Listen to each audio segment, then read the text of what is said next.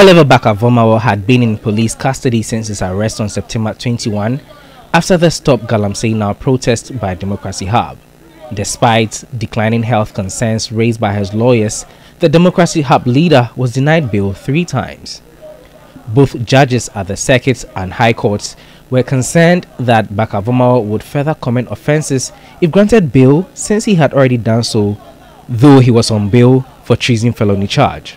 Justice Aite Amatete, however, ordered for his trial at the circuit court to commence within 72 hours, failure at which the bail application will then be considered.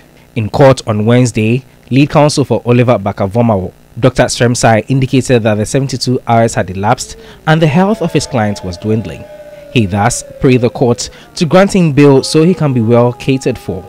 The court then granted a 20,000 cedis bail with 2 sureties. The judge further indicated that Oliver reports to the police twice a week. Oliver Barker-Vormawor and 22 other Democracy Hub protesters are back at the Accra Circuit Court for the continuation of their case. You recall that at the last adjourned date, the presiding judge in the matter ordered the prosecution to file their disclosures as well as their witness statements. We'll see how things will pan out from then onwards. The case has been adjourned to October 24.